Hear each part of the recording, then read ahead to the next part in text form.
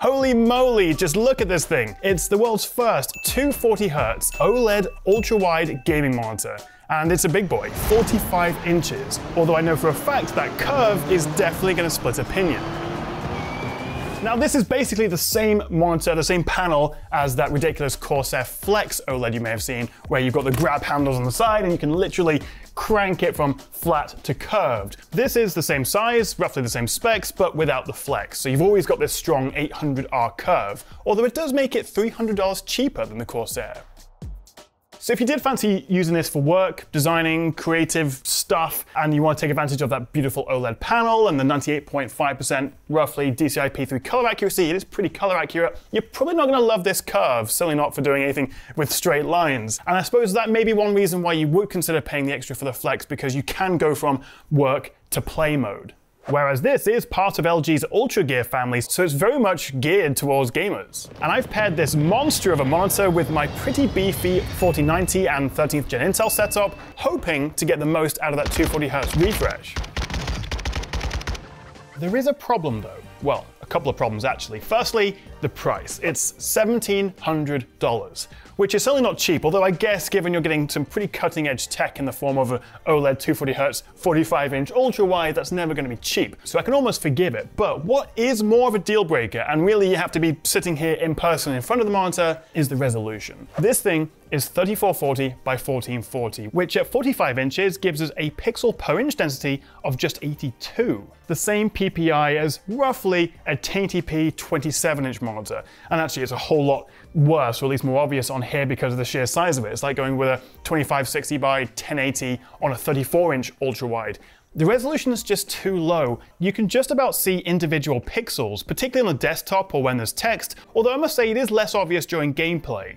Now, having said that, even with my 4090 rig here, I'm still barely able to consistently hit 240 FPS with maxed out settings in AAA games. While a higher 5120 by 1440 res or something would be great, it would of course have a big impact on your performance and therefore the ability to take advantage of the 240Hz.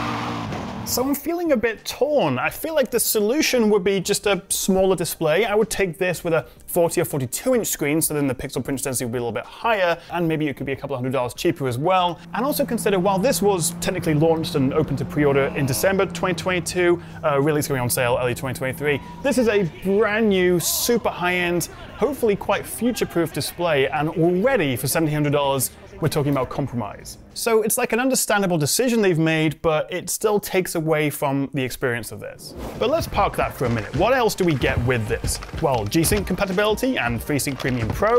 We also get a 0.03 millisecond response time. We're now talking hundredths of a second response, which is insanely fast. And of course, that 240Hz will also help reduce latency as well.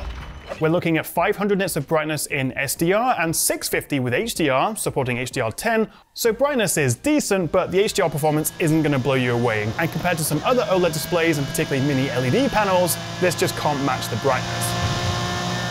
What we do get though is this pretty incredible anti-reflective coating, which kind of mattifies the screen, because obviously with this 800R curve, it picks up basically every light source in the known universe. So while you do lose a bit of that rich inkiness of a regular glossy OLED, given how curvy this is, you want this kind of anti-reflective coating. And while it can't cut out the brightest windows, it does a really good job.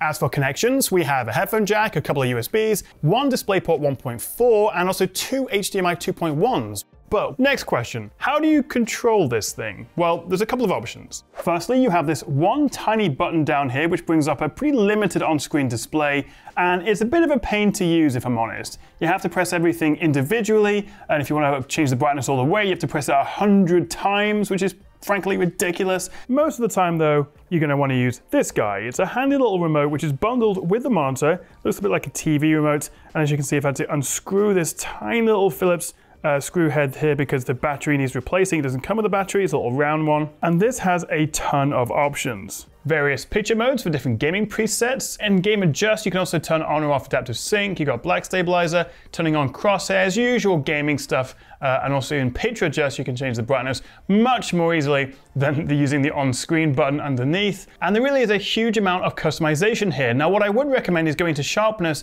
and just dropping this down to maybe 50. And that will take away a little bit from that sort of pixelated look that we get because of that lower resolution. You can also change the aspect ratios. And you've also got picture by picture, or PBP. And this way you can have your PC and maybe your console, your laptop hooked up at the same time. And then finally, in general, we have the hexagon lighting settings at the back. You've got a couple of different sound out options. Obviously, this doesn't have any built-in speakers.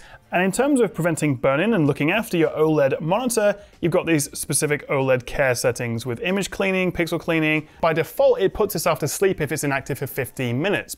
So right now I'm in PBP mode, so I've got my Windows 11 desktop here from my PC and my PS5 here via HDMI, but you can see the PlayStation is still stretched. So if I jump back into the regular settings, you can see I've got the aspect for both screens. So the sub, I believe, is the PS5. Let's change that to original.